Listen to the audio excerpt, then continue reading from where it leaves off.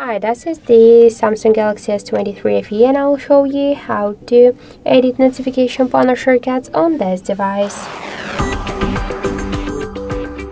So let's first open the control panel, and here you will see all of the available options on your panel. If you want to change the positions of your icons on the panel, just to remove some of them or just to change the just to add some options here, you should click here to this edit icon.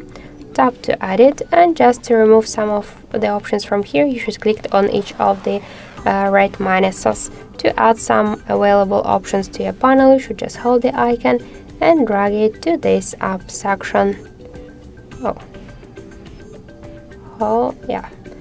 Just hold and drag it.